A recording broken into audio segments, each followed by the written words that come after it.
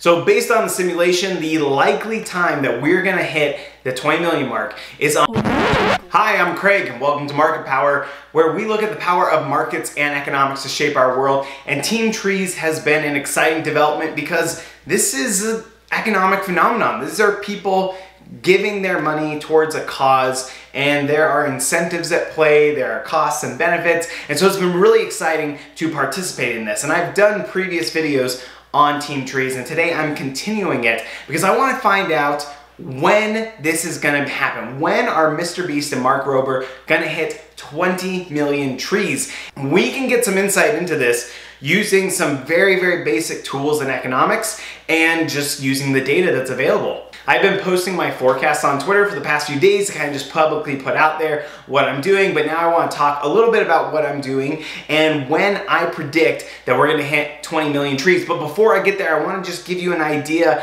of some of the challenges and some of the things I've learned as I've gone through this forecasting process. The first thing I've learned is that more data is better when we're trying to make this prediction about the future. If you were to just take one moment from every day of Team Trees, you would get an idea of the trajectory, and your trajectory would be online with what you'd have with more data, but you wouldn't get the fine-grained, how is this evolving over time? You would miss a lot of the big jumps that are happening. And so it's hard to make that forecast if you have just a little bit of data. And the nice thing is I have a ton of data, and that's why I think I'm the only person that's able to even make this forecast and try and predict what's going on, because I have been collecting data on every minute of Team Trees since before Team Trees started. And so I've got tons and tons of data that I'm able to put to use in this forecast, trying to figure out when we're gonna hit 20 million trees. The second thing I've learned is that forecasts are hard. I posted my first forecast on Monday, October 28th, to predict what was gonna happen on the 29th. And I went through and ran simulations trying to figure out, based on the past behavior, what was going on, and I was really excited to see how it was going to turn out. And my forecast through the day was matching up pretty well with what was actually happening that day. If you look, this solid black line is what I was predicting was going to happen, but then I put some air bars around it, this gray area, meaning that, you know, this is just a simulation, who knows what's going to happen. It could easily fall within this entire range. The actual number of trees was falling just below my air range of predictions, which means I was shooting just a little too high. And that makes sense. I was going off of previous data, probably when the trend was a little bit more present in people's mind, and now the trend was dying off, and so people weren't donating as much as they were at the beginning. But overall, I was satisfied with how my prediction was going until literally the last hour of my forecast, when suddenly Elon Musk drops this bomb of a $1 million donation, and then Jack Dorsey from Twitter follows up with $150,000 and just completely blows my forecast to nothing. Like there's nothing left. You can see just how far off I was from the actual data. And that brings me to my third point, in that forecasts are hard because it's so difficult to predict the unexpected. We had never seen a donation that big, and so it's hard to project what is actually going to happen. Now we can just kind of fiddle with it.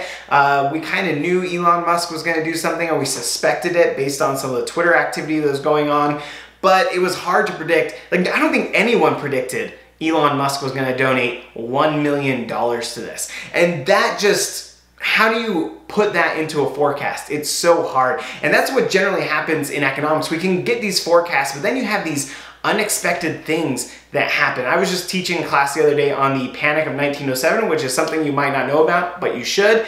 And all of that panic, this is a financial panic that happens within 1 week. On October 14th, 1907, people think everything's going fine, and then 1 week later, October 21st, 1907, all of a sudden, the US is facing one of the greatest financial panics it's ever experienced.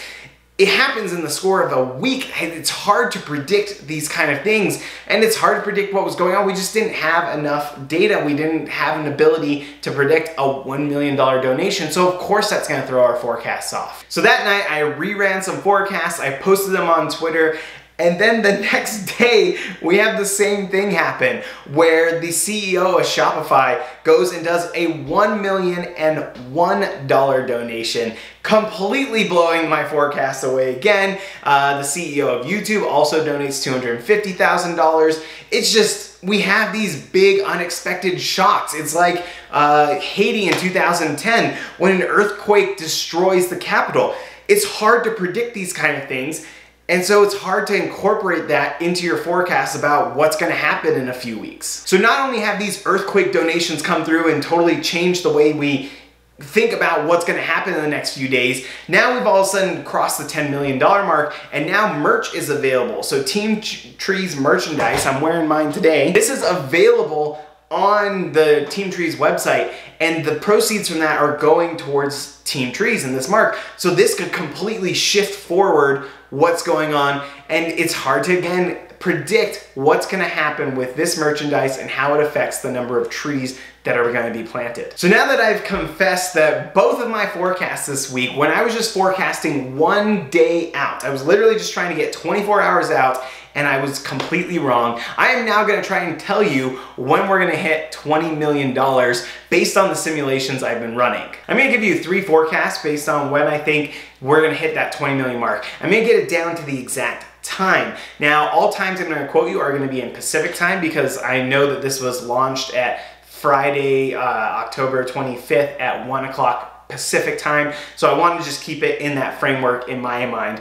And if you have an idea of when we're gonna hit that 20 million mark, let me know in the comments below. So based on the simulation, the likely time that we're gonna hit the 20 million mark is on November 5th at 7:23 p.m.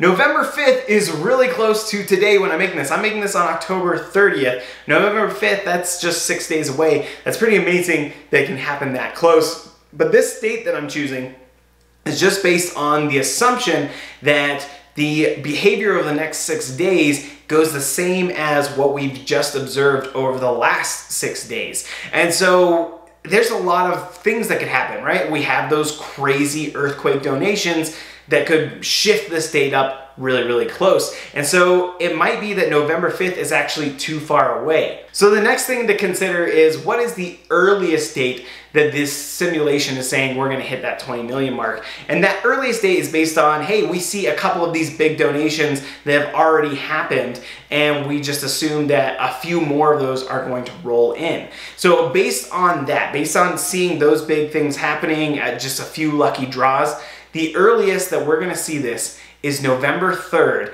at 3:30 p.m. Pacific time. Okay, November 3rd, that is just a few days away. That is insane that we can get it that close. And it's totally possible. Like, who knows what big $1 million helicopter drops come in and we all of a sudden hit that mark. Speaking of $1 million helicopter drops, I kind of need to incorporate the fact that we already know one donation that's on its way. YouTube has already announced that it is going to donate $1 million. It's going to match the next $1 million based on whatever date they send out that tweet. But we know a $1 million donation is coming. And that means we can kind of shift up our expectation on when this is going to happen. So with that YouTube donation and with the earliest, some other random helicopter drops come in, we're looking at November 2nd at 9:15 p.m. hitting the $20 million mark. Now, I actually think that might be too late still because we still haven't seen anything come out of PewDiePie, and we know that he wants to contribute.